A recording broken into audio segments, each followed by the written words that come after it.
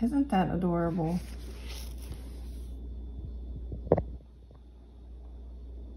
This is my table runner for Valentine's Day.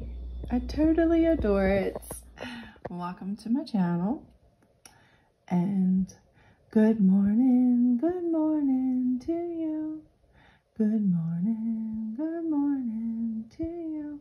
I sing that to my chickens and ducks every morning. Yes, I'm a crazy nuts. So it is February 1st already. Can you believe it? Yeah, I can't believe it. But anywho, February 1st, it is about 7:53, and I have the devotion. This is a prayer a day, for hope and encouragement. Let me save my place right here on February. I'll tell you who actually wrote. Give some credit to where credit's due. It's by Dayspring. Let's see. Live your faith, it says. I guess published by Dayspring. So, you can get this book probably anywhere. I got it at Walmart. I'm talking low because my daughter and her daughter are still sleeping. So, February means love. I love this book. Something tangible in your hand is always better than looking online. Looking online is good too, but anyhow.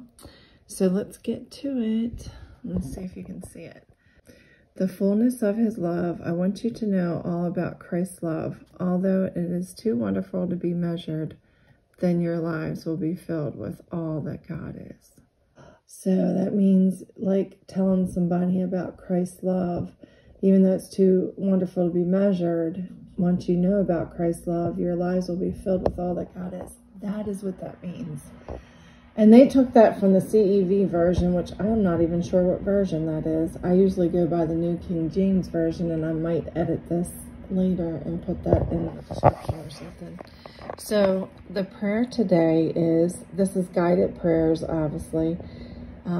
Father, you are greater than life. No other source of love has filled my heart, soul, and mind the way yours has. It is so great, I cannot comprehend it all, and I know your love is sincere and eternal as it points to Jesus' death on the cross for me. I am forever grateful for your sacrificial love. Amen. That's a good prayer. So that's February 1st. Prayer and reading for the day. And just a little recap of my table setting. I can't show you the whole thing because I have a centerpiece in the middle.